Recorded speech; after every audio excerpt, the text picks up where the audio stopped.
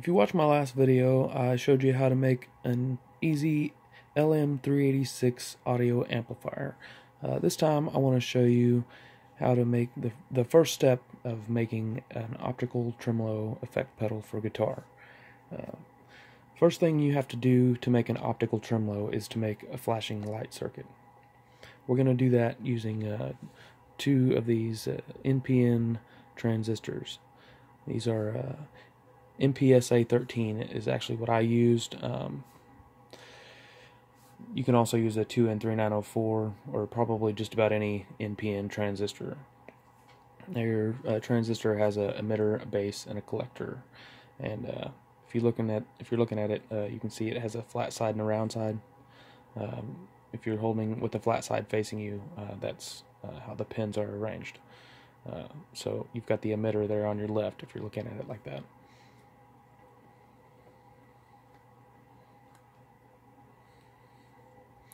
So I've got two of these MPSA13 transistors.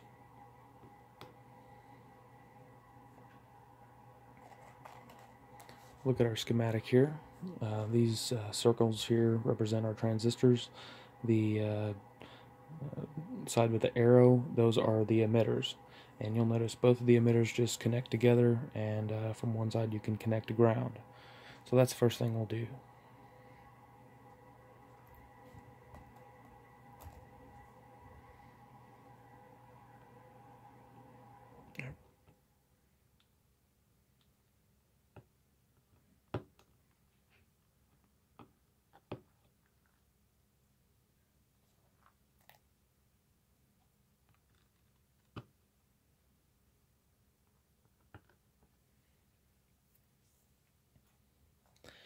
Next, from the middle we've got our base, and then out here we have our collector, just opposite of our emitter.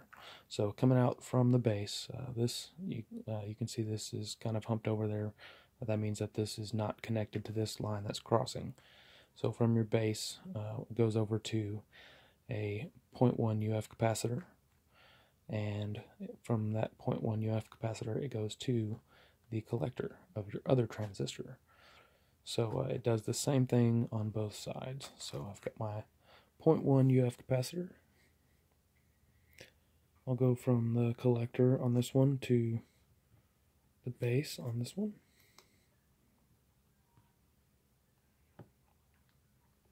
Oops.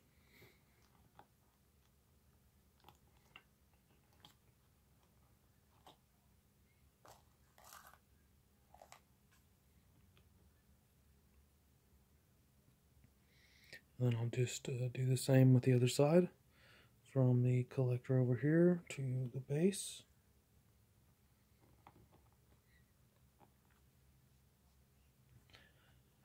And so we've got that connected from the base to the collector, and the same on the other side.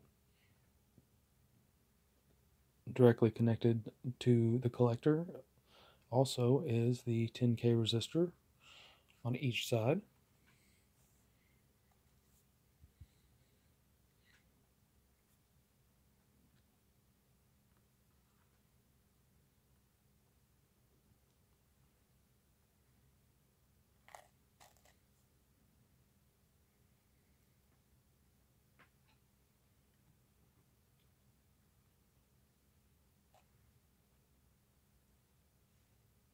Next,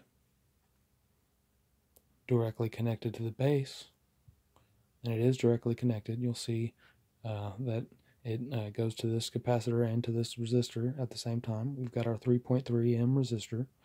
Now I'm using a 3.3 meg.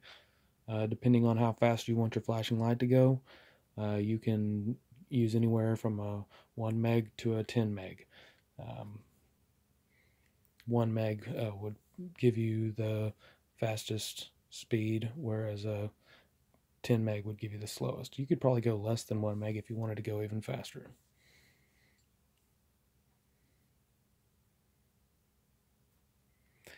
Okay, so where was I? So directly to our base, we've got our 3.3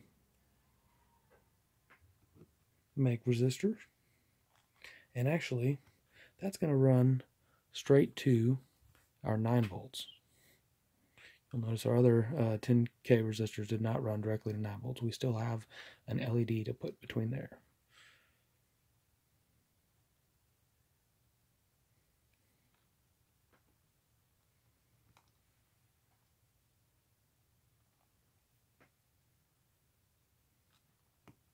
So 9 volts directly to our base.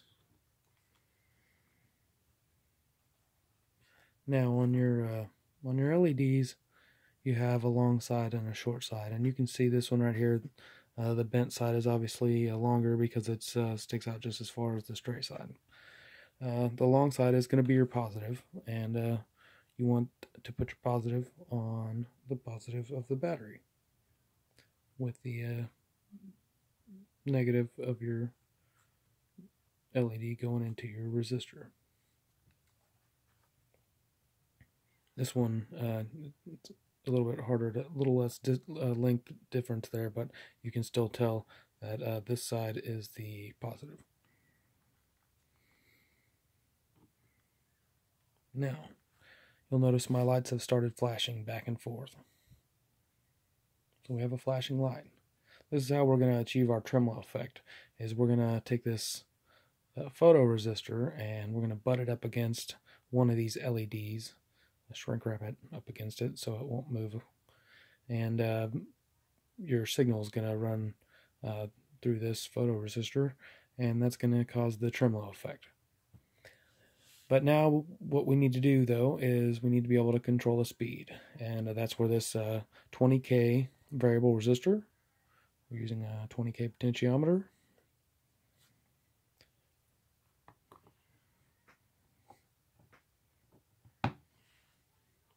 Now, you still have your wire directly to ground going to your collector here, or to your emitter, I mean.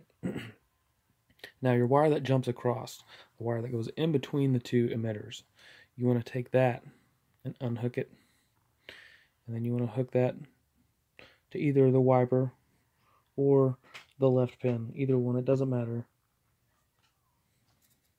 And then you want to take the other one that either the wiper or the left pin, whichever one you didn't use, and plug it in here, and then plug that where your blue wire was originally. And now we have a controllable speed. We can turn it up this way and it'll go faster. We can turn it down this way and it'll go slower. So that's how you make a flashing light circuit with a variable speed.